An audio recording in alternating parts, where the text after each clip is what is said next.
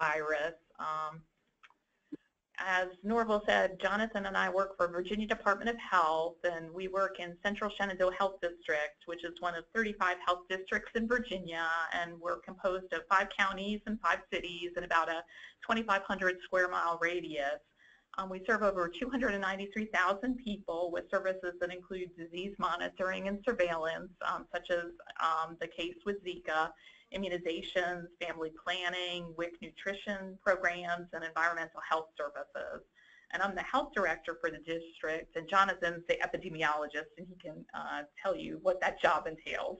Thank you, Dr. Kornegay. Yes, as the district epidemiologist, I manage our local communicable disease program.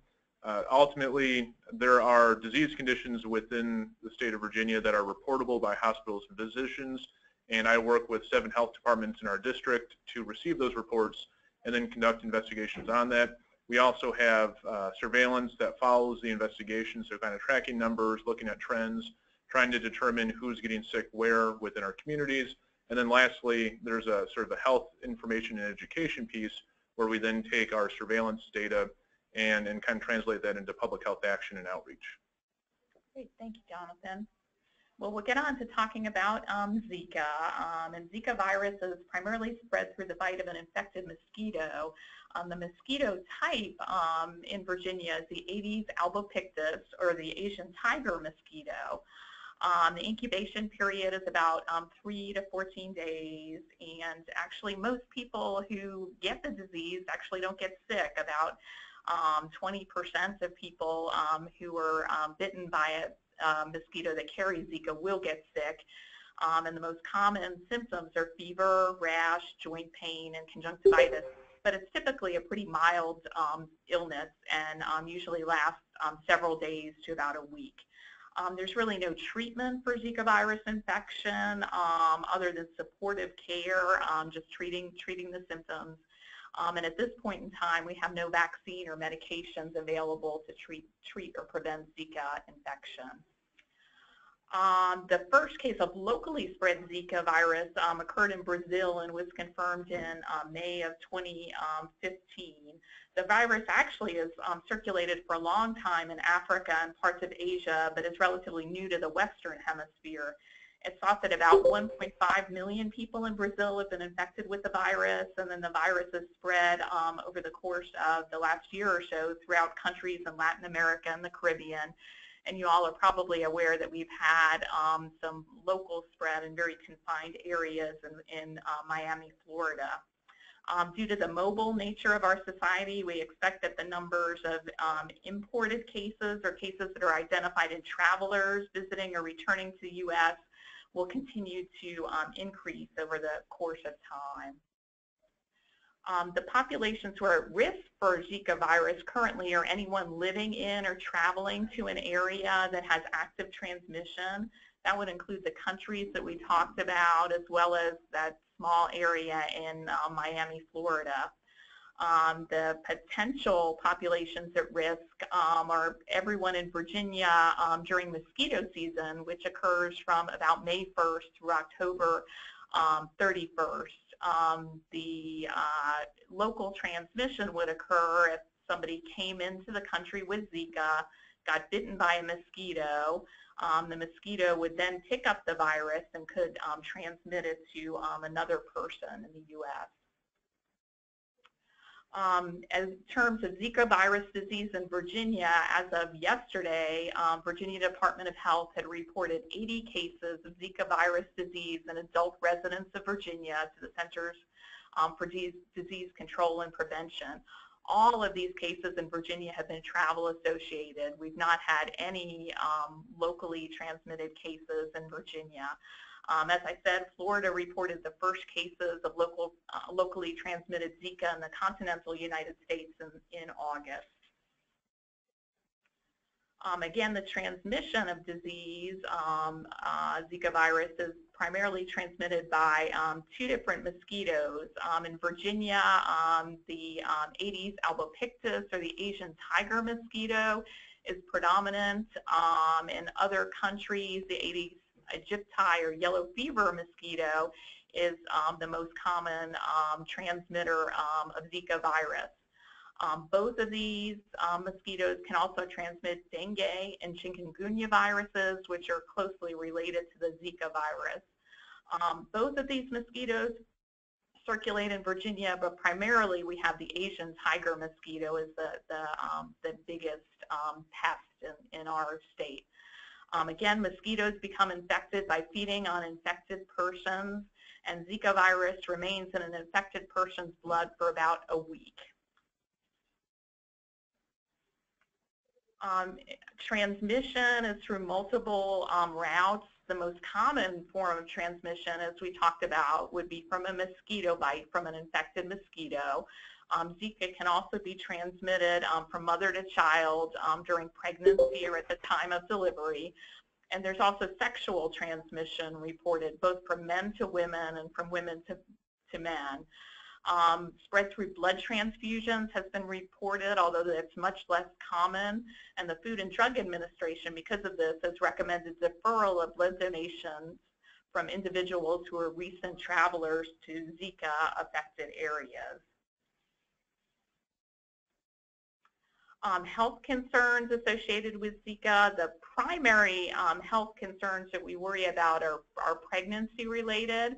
There have been reports of microcephaly, or smaller than normal head size, in infants who are born to mothers affected with the Zika virus. There are other poor pregnancy outcomes in babies and mothers who are infected with Zika virus while pregnant. CDC looked at the increase in microcephaly that occurred in Brazil during the height of Zika outbreak there, and they have confirmed the link between Zika virus and microcephaly. However, the incidence of microcephaly and poor pregnancy outcomes in general for women exposed to Zika virus is really unknown. There's also a link between Zika and a rare neurologic condition called Guillain-Barré syndrome, which can cause paralysis, which is typically reversible over a long course of time, but that's another complication of Zika. As we said at the beginning of the presentation, the vast majority of people, over 80% of people who get infected with Zika, have no symptoms, and the 20% who do have symptoms, it's usually fairly mild. Obviously, our major concern for Zika is for pregnant women in Zika because of the potential for bad pregnancy outcomes. At this time, the CDC advises that pregnant women avoid travel to Zika-affected countries. If travel is unavoidable, really trying to protect yourself against mosquito bites, wearing long sleeves, long pants, using EPA-approved mosquito repellent, and sleeping indoors with windows closed at the nighttime. As symptoms start within 2 weeks of travel, we definitely recommend that folks talk with their healthcare provider and consider testing for Zika. If women are pregnant and have no symptoms, again, talking with a healthcare provider before travel and upon returning would be advised. The virus will not cause infections in a baby conceived after the virus has been cleared from the blood, and there's no evidence that Zika virus would affect future pregnancies. In terms of Zika prevention strategies, avoiding travel to Zika endemic areas would be the biggest strategy. Again, until more is known, the CDC recommends special precautions for pregnant women and women trying to become pregnant. Pregnant women in any trimester should consider postponing travel to an affected area. It's really not clear when during pregnancy Zika could have its biggest impact. For most processes, we worry most about first trimester, but it's unclear whether Zika would have impacts at any time during pregnancy. Women who are trying to become pregnant should certainly consult with a healthcare provider before traveling to an affected area. Avoiding mosquito bites is one of the biggest strategies to preventing infection with Zika. Again, using EPA-registered insect repellents and using according to the product label. Insect repellents with DEET are safe in pregnancy, so they can be used. Using permethrin-treated clothing can be another strategy. Covering exposed skin by wearing long sleeves, pants, and hats. And sleeping indoors in rooms with screened windows or air conditioning or bed netting if you're exposed to the outdoors would be other strategies to avoid Zika infection. One of the modes of transmission can be sexual transmission. So we do recommend for men who reside in or have traveled to an area of active Zika virus transmission and have a pregnant partner, they should abstain from sexual activity or consistently and correctly use a condom during the duration of the pregnancy. Current recommendations for men and women who are wishing to conceive, who've traveled to areas with local transmission of Zika are really in flux. The World Health Organization recently advised waiting about 6 months with or without symptoms to consider conceiving. That takes into account a couple different things. One is the fact that most people who get infected with the Zika virus have no symptoms. The other issue is that Zika seems to remain in semen a lot longer than in the blood, and one study showed it could remain in semen for up to 62 days. In terms of mosquito control in Virginia, most of this is locally funded, and it's fairly limited to some of the more densely populated counties and cities. Really in Central Shenandoah Health District, we don't have any local mosquito control. The main way to control the Asian tiger mosquitoes that spread Zika is by house-to-house inspection and treatment. This particular type of mosquito likes to breed in man-made containers of water. So eliminating those from around your house is going to be the best way to prevent breeding of these mosquitoes.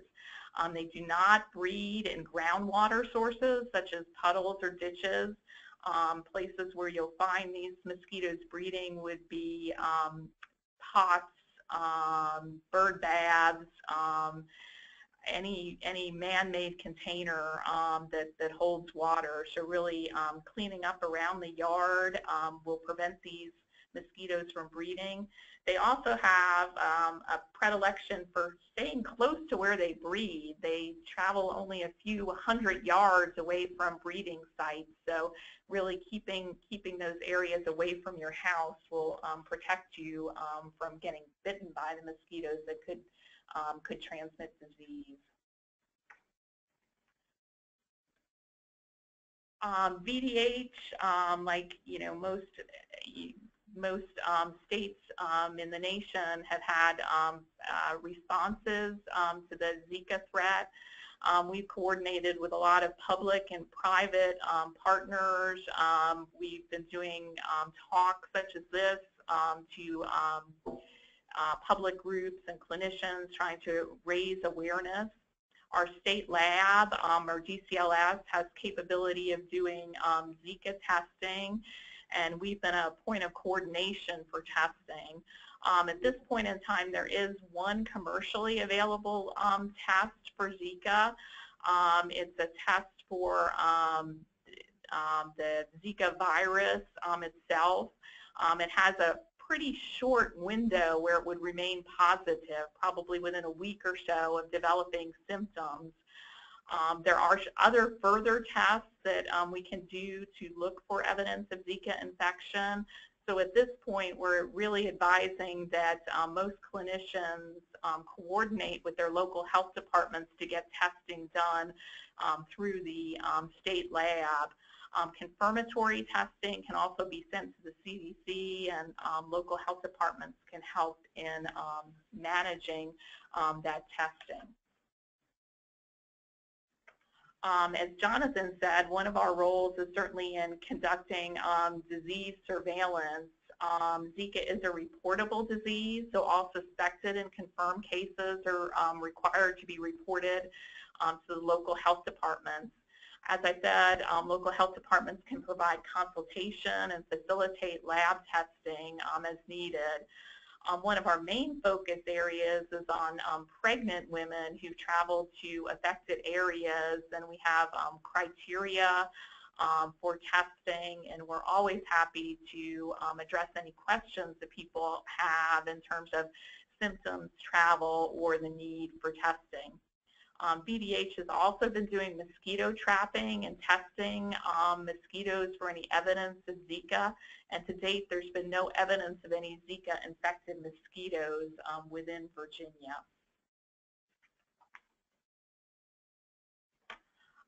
Again, VDH has tried to coordinate preparation and response, particularly to any evidence of local transmission in Virginia, which we've not seen, luckily.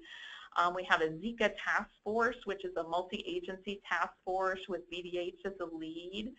We've developed a Zika action plan, Zika work groups, and in conjunction with the CDC, we are also involved in registering patients within the Zika pregnancy registry. If pregnant women have confirmed or suspected cases of Zika, we ask them to get involved with a pregnancy registry so that we can track pregnancy outcomes, and we'll also be tracking infants up until the first year of life. This will really help us to add information about the course of Zika, how it affects pregnancy. Unfortunately, at this point in time, there's just a lot of unknowns in this disease, so we really have to build a bigger database to give patients a little bit better guidance about how this disease acts and its potential impacts on pregnancy. What communities can do in terms of Zika response. One is certainly to pay attention to travel advisories regarding Zika-affected areas. The CDC has a traveler's health page where you can look at advisories for Zika or other health concerns. If you're traveling to a Zika-affected area, we'd ask that you take steps to try to avoid mosquito bites for 3 weeks after returning to the U.S. Obviously, sometimes that's easier said than done, but the rationale for that recommendation would be that this would avoid local transmission of imported Zika cases. Avoiding, mosquito breeding areas and trying to make sure that your home and your neighborhood don't have areas where mosquitoes can be breeding is a big part of what communities can do to prevent Zika spread within their areas. And then certainly, taking personal prevention methods against mosquitoes, whether you're traveling or in Virginia. Again, the Zika prevention method would be, wearing light-colored long-sleeve shirts and trousers, using EPA-approved insect repellents, sleeping under a bed net if you're outside in a Zika endemic area, and then around the house, getting rid of stagnant water from places where mosquitoes breed, such as old containers, flower pots, used tires, and the like. There are an awful lot of Zika information and resources available on websites. Virginia Department of Health has a wonderful Zika information page at vdh.virginia.gov. The CDC is also a very good source of information and travel notices. So any of these sources would probably be able to answer almost any question you would have about Zika. That's the basics of Zika that we wanted to cover today, so we wanted to leave some time to take questions.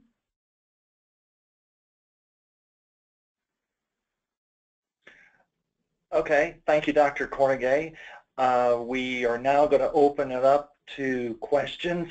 Excuse me, and if you do have a question that you'd like to ask, please type it into the chat box and we will take them from the first one received.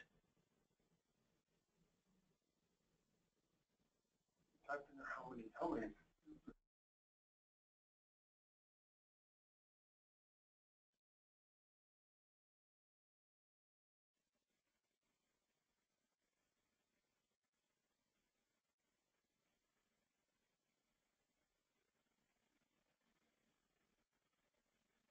Jonathan, did you have anything to share that we didn't talk about already? Yeah, I can add a few things. The first, the preventing mosquito bites, I think it's really key for folks to really realize that that's a twofold type of prevention. The preventing mosquito bites, especially if you're traveling abroad or to areas with local transmission, you know, it helps prevent you from acquiring the virus from a mosquito bite. But when you return back home to, say, Virginia, if for whatever reason you were exposed, preventing mosquito bites when you're back home also can prevent you from infecting local mosquito populations. And so that's kind of one of our big goals, especially when we have travelers returning and they're contacting their providers or contacting the health department. You know, we try to advise that when they after they return from their trips. The mosquitoes, the Asian tiger mosquito, the fact that it does breed in man-made containers. Also, it can breed in holes in trees. That's just like one small caveat, but by and large, in all of our communities, it's more of a man-made container. So whether it's gutters that aren't cleaned out, or you've got flower pots around, or a wheelbarrow, you know, those are sort of areas where if they collect water and the water will stay there for a fair amount of time, then you've got the possibility of having mosquitoes breed and kind of multiply there. Okay, we do have a question in the chat box. The question we have here is, have any cases been found in the United States outside of Florida? I'm assuming that question is asking about like locally transmitted cases outside of Florida. Each state is monitoring and tracking total number of Zika cases. And like Dr. Kornegay said, for Virginia, for example, as of, I believe, yesterday, we had posted on the VDH website, 80 cases, 80, have been identified in Virginia. All of those have been travel associated. When we have someone contact the health department because they're concerned about Zika virus, and as we go through that process, if they get tested through their medical provider, or if we do the testing through the health department, you know, those results, if they come back positive, it goes through a CDC case definition to be counted as a case or not. And usually any of those positive results require us to do further investigation. And so we'll take a look at, you know, a number of different factors. We're going to look at, you know, sexual history. We're going to look at travel history. Take a look at the symptoms. When did they start? How did those kind of pair up to the travel or sexual contact? And to see whether or not there is a concern of local transmission. And for those 80 cases, we haven't had anything to suggest local transmission, but rather all travel related. And there was another question about Florida, perhaps, on there. With Florida, as of, because I think I was looking on their website just earlier this week, there are two specific locations in Miami-Dade County where they've identified local transmission and positive mosquito populations. There are a handful, less than a handful of cases in Florida that are currently under investigation. One, I think, is in Tampa, and the other is in Palm Beach, where they're continuing to do those investigations to try to identify where the person may have been exposed to Zika virus, because I don't believe they had any kind of international travel. And kind of as a part of that, there's kind of an environmental health aspect where they will be going out and trying to collect mosquito pools and testing mosquitoes in those areas as well. So that's currently ongoing. Okay. Is there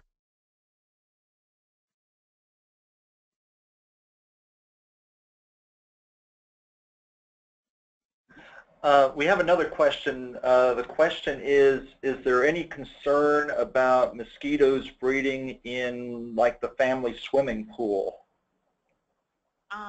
Swimming pools that are chlorinated and properly treated, there's no risk of breeding of mosquitoes. Now, a small kiddie pool which has untreated water, that would be a risk. And for something like that or a bird bath, basically the recommendations would be to tip the water out at least once a week and kind of rinse it out, particularly if there's any evidence of any mosquito breeding. But if you get rid of the water at least once a week and dump it, you should be good. But well-maintained large swimming pools that are chlorinated wouldn't be a mosquito breeding site. And they do have larvicides at some of your typical stores like Lowe's or whatever. They have large circular donut dunks, as they're called, or they even have them in like granule form for maybe like flower pots or smaller areas where things that you can't physically tip. You can get the larvicide dunks, and those are effective, and those don't harm animals or humans or anything else like that, other than just the mosquito larvae. Another common question that we get is whether there's any animal reservoirs for Zika. People certainly worry about their furry friends, and there are no animal reservoirs for Zika. So it's a mosquito to human disease.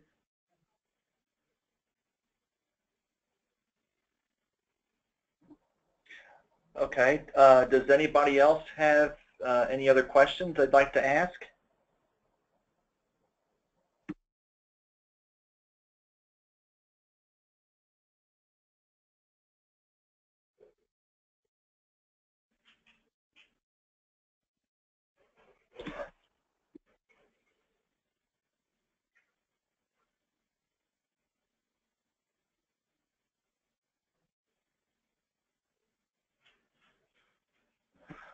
Okay, we have another question. How does the CDC prioritize resources as far as something like this is concerned? I'm going to assume that when they say something like this, they're talking about kind of an emerging disease condition that is impacting the country. Similar to something like Ebola. And, to a certain extent, the CDC with Congress will, potentially find funding and then distribute that between states based on, I think, generally its population. But in terms of the actual disease condition that is of concern, the CDC, along with the state departments of health, will kind of discuss the information that they know at the time, the questions that they have, and the gaps in their knowledge. And as we kind of progress through a situation like this, to me, especially from an epi perspective, it's really about identifying who are the people at high risk. For Zika, in this particular case, it's definitely pregnant women with the infants that could develop microcephaly. That's been, the high risk group that we've been really focused on. Back when we had H1N1 and the pandemic influenza, pregnant women were part of that high risk group that we identified, but into that outbreak, we actually were finding that a number of pediatrics, kids under 18, were another significant high risk group for deaths due to influenza. So whenever we have a situation like this occur, the big priority from a prevention and control perspective from the CDC and the state health departments is really who is at high risk, how do they get infected, and how can we prevent that.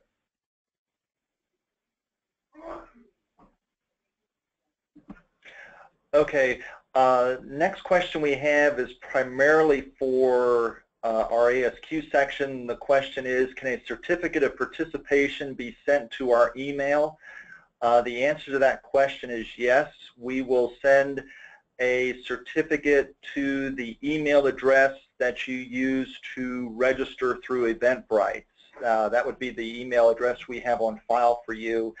and everybody that registered through Eventbrite will be receiving, who was present for the webinar will be receiving a certificate from what we've done today. Does anybody else have any other questions?